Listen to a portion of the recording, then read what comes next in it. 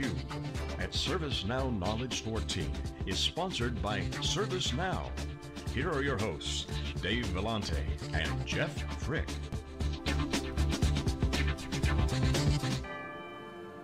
We're back, this is theCUBE. We're here at ServiceNow Knowledge 14, live at Moscone. We're in Moscone South, stop by and see us. We're in the right-hand corner up by the escalators. Of course here with Jeff Frick. We've been going, Jeff, 2 days now, right? This is midway through day 2. We're here all the way through Thursday. We had Fred Luddy on this morning. We had Frank Slootman on yesterday, so we're sort of mirroring the keynotes. And Fred was just amazing. Bart Murphy is here, he's a CUBE alum, came on last year, we met him. He's like the busiest guy at the show. He's CIO and CTO of the CareWorks family of companies, and also the president of the CareWorks technology division, which we're going to talk about. Relatively new initiatives there around ServiceNow. Bart, welcome back to theCUBE, good to see you again. Thank you, glad to be here. Yeah, so what do you think of the venue here at San Francisco? I love the venue. I think, the innovation sort of culture of this city resonates well with this conference. Yeah, I thought Frank's gold rush analogy up front was really good. This, you can go a lot of directions there, right? There's the history of the city. ServiceNow is kind of a gold rush, right? A lot of investors made a lot of dough on ServiceNow, and probably more to come. And then, of course, you got IT organizations actually producing value after decades and decades of cost cutting, and maybe not decades. I mean, it's ebbed and flowed. But so what's happening with CareWorks? Give us an update on both your role and sort of the new initiatives that you're working on. Sure, so within CareWorks, I'd mentioned before, 4 of them are really in the healthcare and the managed care space, and we've continued to just push the ServiceNow platform and continue to look at opportunities to automate our business. And really the investment that we've made in the last year from a ServiceNow platform perspective was just that, looking at it as a platform. So looking at applications and ways to build processes and really identify use cases that we could decommission other types of systems and put it into ServiceNow. And then also continue to expand our use of the governance, risk, and compliance component to really manage our business. The audit activity has picked up. We have more companies doing more audits, and a lot of the way that we've been able to manage that and continue to maintain our sort of perfection, if you will, from an audit perspective was leveraging that platform and automating those controls. So you're consolidating, even getting rid of some stuff in your portfolio, is that right? Yes, yeah, we've consolidated, we've gotten rid of redundant systems, but we've also then been able to look at our landscape of what I call all the Lotus Notes or the Access or the SharePoint, those type of components, and really make a decision architecturally to move those into ServiceNow and decommission those types of systems. It's all the homegrown stuff around those platforms that, that never really were able to live up to the promise that they had, in the case of Lotus Notes, decades ago, right? Yep. But how was the decision made to do that consolidation? Can you take us through sort of an example as to how the decision is made and what role the ServiceNow platform plays? Well, I mean, part of the decision was made simply because in many of these, it's made for you. I'll give you an example. So we had to deploy to Windows 7, which brings up a lot of issues with a lot of these systems that can't migrate when you're going into, let's say, Office 10 or Office 12 environments, and that's when you find out from the business that they have these applications that are critical that in reality, nobody from IT was really involved with the building of some of them. I'm not going to say all of them, some of them. And so when you look at that and look at what we need to do to create an actual better functioning system, we look at how can we evaluate ServiceNow, deploy it into that infrastructure that we know is high performing. We know the development is low cost to do that development work and get out of the business of running these smaller types of apps and having to support them. So really from an architecture perspective, it's either my main ERP, which is claims management, bill review, those type of things, or ServiceNow is really what we look at. So you got, let's go through an example. So you got some apps, let's say whether written in Lotus Notes or Excel or whatever it is. So when you retire / migrate those, what do? You develop an app in ServiceNow with similar, comparable, or even greater functionality? How does that work? Do you sort of replicate it and it's just the benefit of having it into the system, or do you sort of relook at the business requirements, or both? Both, depending on really what the need is, right? Some of it is just a straight replace. Other times you have to rethink what's the purpose. And in many cases, as I mentioned last year, they had outsourced IT for one of the larger companies for quite some time. So those were built out of necessity because they couldn't get them accomplished through their managed outsourced agreement. So it just depends on, are they still applicable? Does it make sense to either go into the core ERP system, or does it make sense to go into our core IT ERP system? Just one quick follow-up and I'll turn it over to Jeff. But do you ever get the, look, it ain't broke, why fix it syndrome? Yeah, we do, but I try to educate the business on what technical debt means. And you know, there's significant technical debt and skill sets that you need to continue to manage disparate platforms. And you know, getting them to understand both on the infrastructure side what technical debt means, and getting them to understand on the app side what technical debt means. All of that does is it really reduces your flexibility and your ability to innovate for the business. So educating them on that, and as to, you know, that alone to me, to create a nimble environment where we can meet a business need in weeks, days sometimes, because we pushed to code production every 2 weeks for our core systems. And that level of cadence, we need to be freed up from technical debt in order to focus on innovation. Powerful concept, you don't want technical debt on your balance sheet. No, I don't. Did they get it? I mean, They did. When you sit down and actually work it through like that? Yeah, the business has been awesome. You know, we had a chance to rebuild the relationship between IT and the business as part of the insourcing initiative, and it's been an education on both sides. You know, I think IT understands a heck of a lot more about the business now, and I think the business understands a lot more about what our challenges were and what we need to do to ensure that we have platforms and capabilities that can meet what they need for future enhancements and what they need to go attack a market. Yeah, now you're in a unique position, and why we were joking that you're the busiest guy at Knowledge14, because you are both an internal service provider for a company like a lot of the CIOs here are, but you're also running a separate technology business that's selling technology to other customers. So one of the conversations and themes that we've had going on over the last couple of days is the CIO's perspective. You know, they lead with a technical hat, or do they lead with a business hat? You wear both. What can you say about how both of those roles have helped you in the other, and what do you take back and forth between those two roles? Well, you got to understand the business, period. The technical components help support a strategy that you need to deploy, and certainly having the capabilities with a technology company helps. But even when I look at trying to build the capabilities that I feel could serve the market well, I have to first make sure that they would serve our companies well. So I get a little bit of benefit there because I get to prove through that process with my internal companies before potentially looking at a client problem or engaging the external market. So that's, you know, a big benefit, but you can't lead with technology. You got to lead with solving a problem. You got to lead with you know, some type of business case as it relates to improving their metrics, improving outcomes. And so the technical component comes to where, how good are you from a capability perspective to make that happen? And that's, you know, so a good example is we do a lot of management of infrastructure and IT for companies within that tech company. And one of the things that we wanted to do to meet our clients' needs was to do real-time SLA reporting of our own services.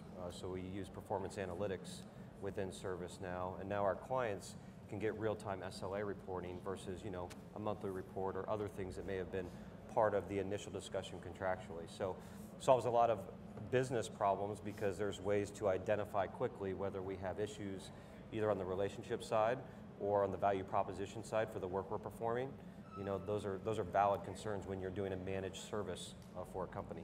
And the other thing we talked about offline before we came on air is that you're going through a merger. Yeah. And mergers are big IT events traditionally. Yes. So talk a little bit about how it's kind of a ServiceNow and ERP only focus are going to help you execute the required tasks for this merger. Well, I think the biggest piece that we benefit from is our sort of the way that we've built in GRC and the way we've built in our governance into our platform, because it's very scalable.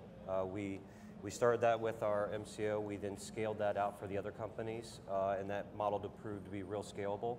And now when we look at you know, the acquisition that we were acquired for, we're looking at how would that scale out to even a larger set of companies. We've already proved through the process. And the good thing is it allows you to move fast, but with the automation of the controls and the use of the ServiceNow platform, people don't, or really aren't allowed to make mistakes that could potentially impact us in the heat of an integration, right? So we actually just completed the first integration in 6 weeks. We got a company integrated into our environment.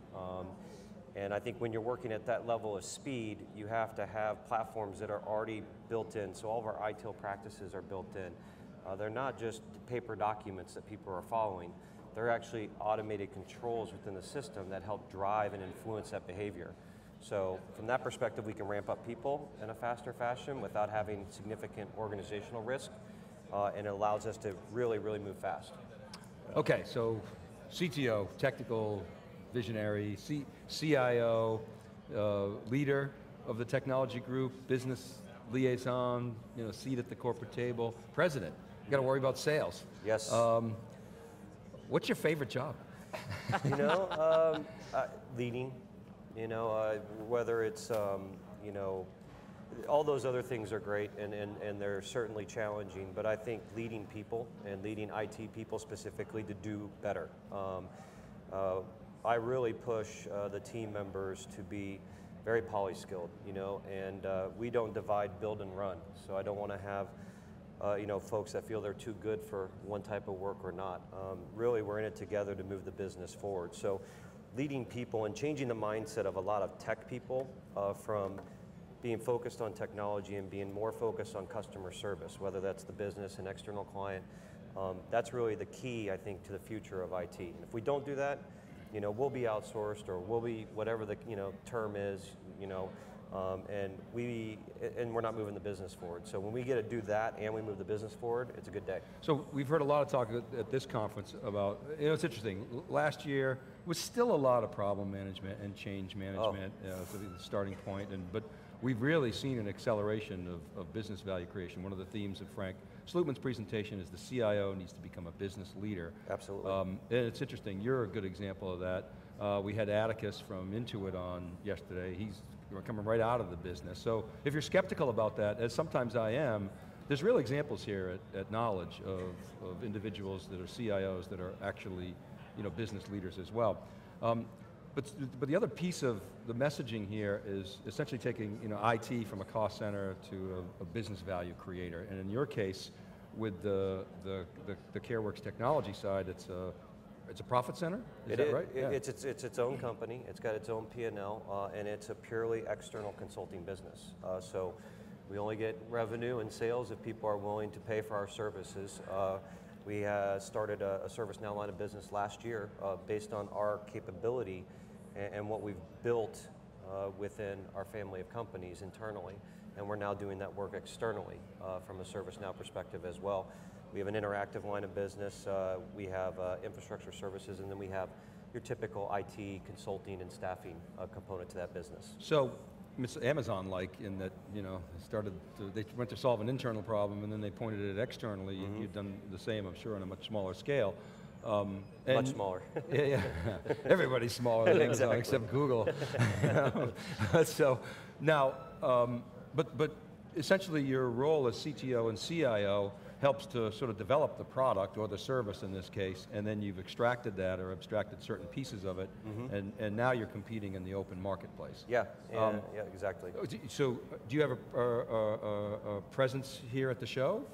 We do. From that side? Yeah, so this is our first year as an exhibitor. You got a booth? At the show, yeah, right. We have a booth You're at paying the show. your way, all right, yeah, that's awesome. And we're specific into our capabilities, and we really look at it as a platform. I think even as on the buy side, right, as a CIO and CTO, I felt even the vendors that were in the ServiceNow ecosystem were really pushing incident problem change and missing the whole concept of the ERP of IT.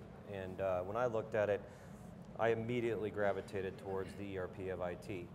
And so that's where I think there's an evolution on the consulting side. People are starting to understand it's more than just a help desk system, and that's the value proposition for this platform. I think you're really missing the boat if you simply do incident problem change and stop, and don't look at your ecosystem within IT and figure out a way to leverage the platform. It's interesting, we're always talking about Nick Carr Fred Luddy mentioned him this morning. We sort of make, poke fun at Nick, but he's very good, he's smart, even though he got it wrong, but he's very successful and quite bright. But we were talking to Jeffrey Moore about this yesterday, so what did he miss? And Jeffrey Moore said he missed that he was focused on IT doesn't matter for systems of record. That's really what he was talking about, and he sort of didn't think through the systems of engagement. So that was one piece, but what strikes me in talking to you, Bart, is that the other thing that he misses is what customers do with technology in post, year 2000. What customers did with technology became much more important than what vendors did. So prior to Y2K, it was monopolies of IBM and Microsoft and Intel and Cisco and EMC, all these great technologies that they're developing. And then you saw Google, Amazon, and then a much smaller example of guys like yourself, what you did internally with technology, and then you're able to point that externally and create value. It seems to me there's a renaissance going on with technology. Maybe you not even call it IT anymore, but it's technology-driven, data-driven organizations. You buy that? Yeah, not only data-driven, it's artistic. I think, to simply think it's just binary numbers and X's and or zeros and ones, there's a creativity side that you have to infuse into your IT organization. You got to make them think bigger. You got to make the business think bigger, and I think that's lacking. And I think no systems, machine, Internet of Things will replace that component. And I think what you're seeing is companies that are nimble, that don't have a significant amount of technical debt. They're able to address it so that they can focus on those things. I think in many organizations they're really good and they have really good IT, but they simply come in and solve problems every day, and they're reoccurring problems. And that's where that maintenance dollar amount goes up, and they start to get marginalized by the business because they're going outside of them, whatever they call rogue IT, which I just say is, that's either you have a relationship broken with your business or you have a very poor delivery system. If you have the business going outside of you as a leader of IT to try to find innovative technologies to help move their business forward. So if you can get that creativity and that type of stuff, I think you'll have much better connective tissue with the business. And they'll be more willing, if you have a good delivery capability, to come in and allow you the opportunity to show them what you can do. So the advantage you have is that you develop stuff internally, you can sort of eat your own dog food or drink your own champagne, as folks like to say now, you can perfect it. I love that notion that you're using your own technology and then you can go out and sell it. But now let's talk about go-to-market. I mean, that's something that is not, you don't really usually have those discussions with CIOs and CTOs. You don't talk about go-to-market strategy. So how did you make that transition? What is your go-to-market strategy with the tech business? Talk about that a little bit. Well, really, the go-to-market strategy was around our experience of leveraging as a platform and really around our governance and our interactive companies. So when we look at even the vast number of great suppliers in the ecosystem for ServiceNow, we had to make sure that we differentiated our experience. To me, incident, problem, change, that's just a way we do work. And ServiceNow is the mechanism in which we do that.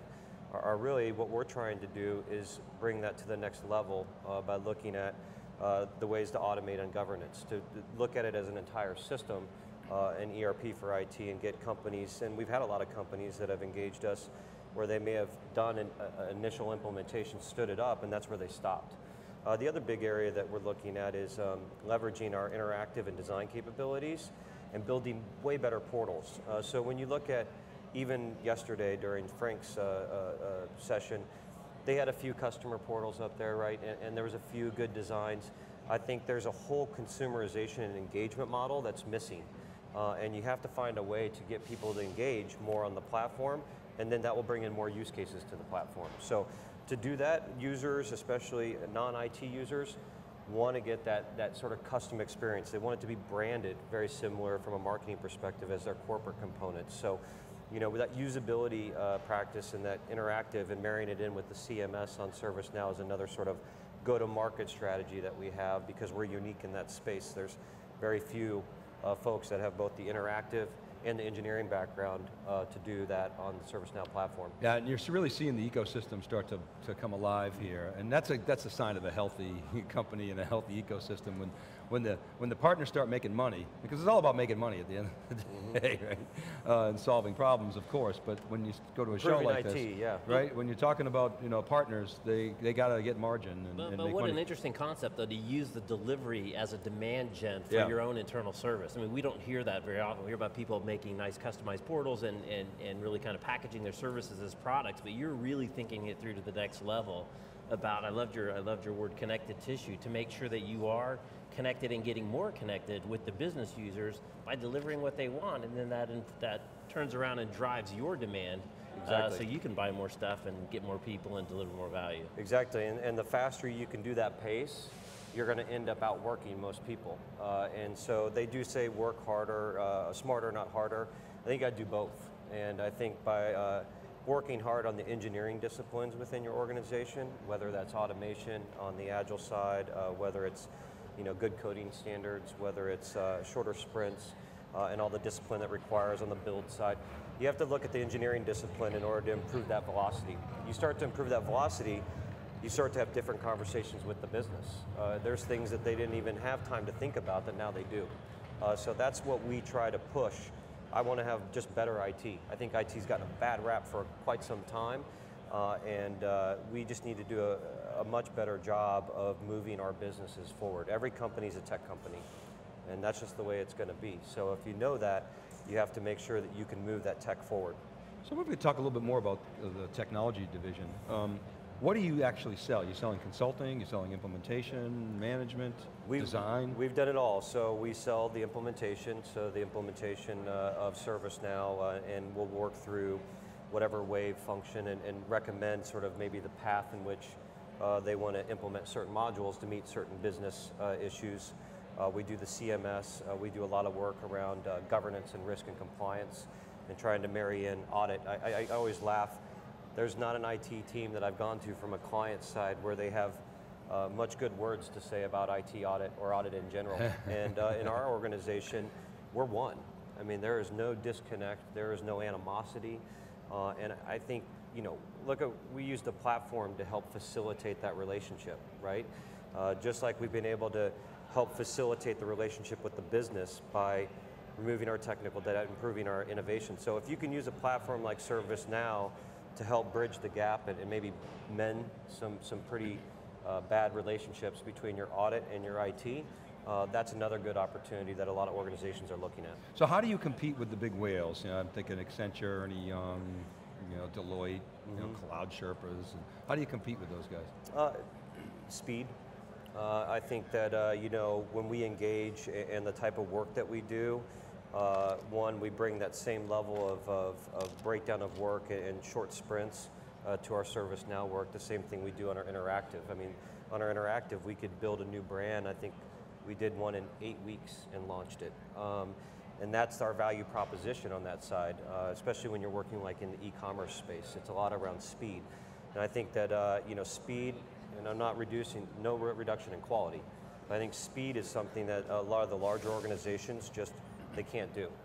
And so that's really one of our value propositions, is the speed at which we can get that done, implemented, and operational. And your practice is primarily focused on ServiceNow, or is that just one line of business? That's one line of business underneath tech. We have 4. So we have a standalone interactive called CWT Interactive. We have an infrastructure services division, which does the managed services for companies. And we have, it's called IT automation and governance.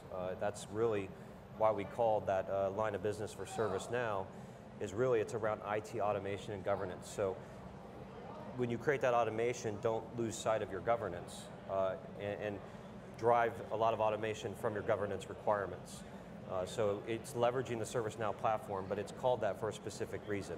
It's really looking at your IT operational stack and determining how can I automate? How can I reduce the mundane tasks that people don't want to do? How do I elevate a tier 1 to really be working on tier 2 work? And then that means my tier 2 moves to tier 3. My tier 3 now can be looking at strategic initiatives.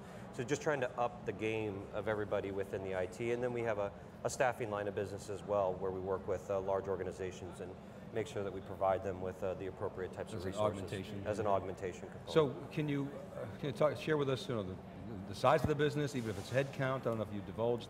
Sure, I can give you a headcount. I can't talk about the revenue, but we're about 220 consultants within our CareWorks tech line of business. Okay, so it's pretty substantial.